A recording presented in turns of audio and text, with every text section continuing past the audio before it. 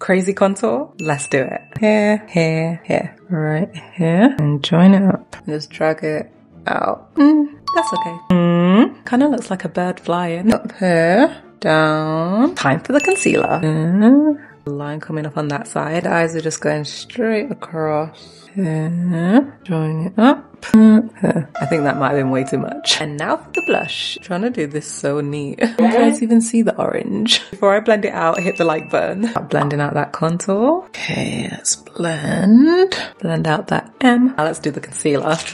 Oh wow, that blended out way better than I thought. Ooh, the under eyes are looking good. Kind of like how this nose contour looks. I do need to add some lip liner or gloss or something, so who's ready to see the end result?